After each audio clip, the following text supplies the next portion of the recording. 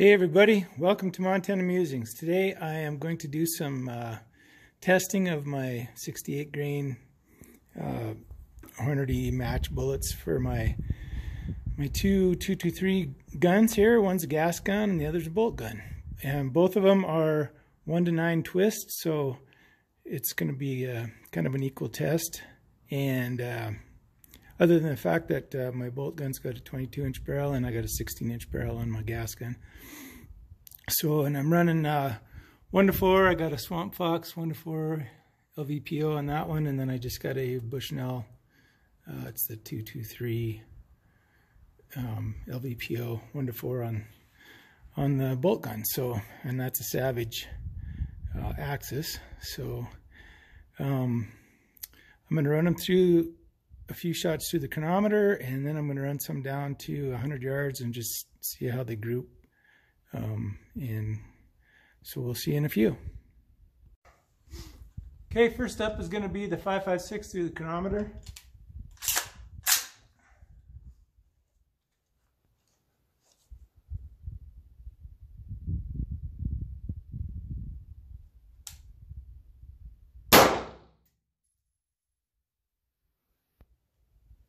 $27.58, 2758.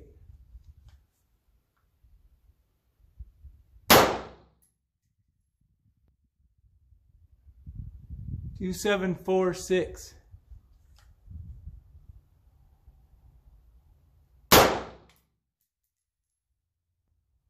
$2673.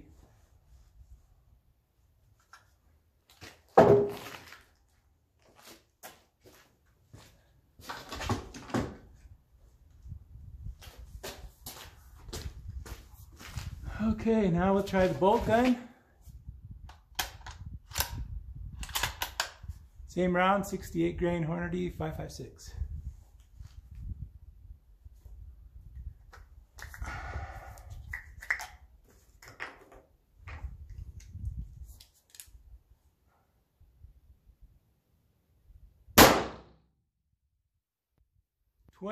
$29.24.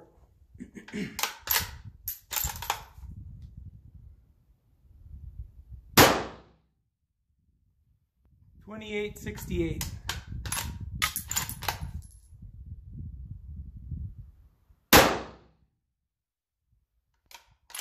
$28.61.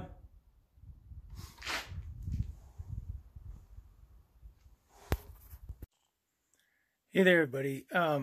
Well, it's a couple days later after shooting my 5.56 and my gas gun and my bolt gun with the 68 grain Hornadys. That I had reloaded, and I got this stuff right here. It's I guess it was more of a velocity test. I've already done accuracy tests with both of those guns, and they both shoot really well. So the gas gun, the average velocity was 25.6. And the average velocity on the bolt gun was 2884.3. So you're looking at 160 feet per second faster with about a 6-inch difference in barrel length. The bolt gun obviously being longer. So that was an interesting test, and you know, 68 grain, it's a little heavier bullet, so I mean they're not even hitting 2,900 feet per second. So,